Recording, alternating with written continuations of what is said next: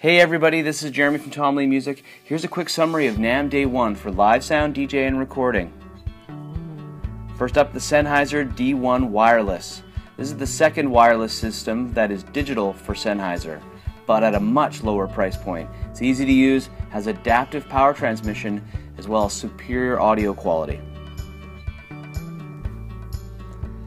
Pioneer has their CDJ remote control car, the Ghostbusters Proton Pack, and the double bass and keyboard. These are just prototypes of crazy ideas, and you will not be seeing these in stores soon. Alright, the Korg Chaos DJ.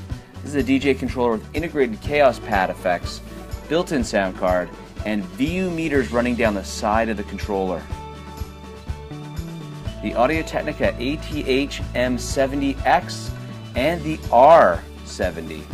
These are closed and open design headphones for pro monitoring and reference, offering extremely accurate reproduction. The IK Multimedia iRig Mic Studio, available in silver and in black. These are 1-inch studio condensers supporting all platforms such as Mac, PC, iOS, and Android.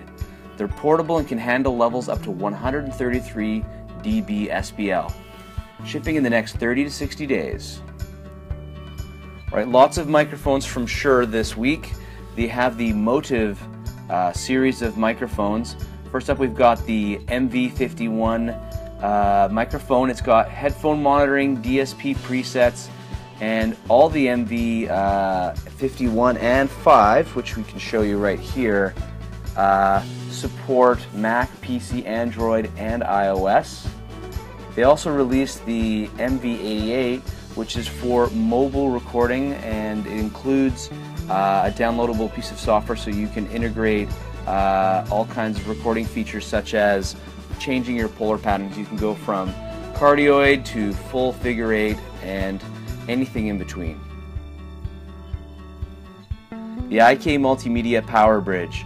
This is so that you can power your iOS device with Lightning while at the same time using controllers or audio interfaces.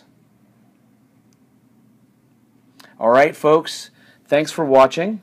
Please stay tuned. We'll be posting live from NAMM all week long. Thanks again and see you next time.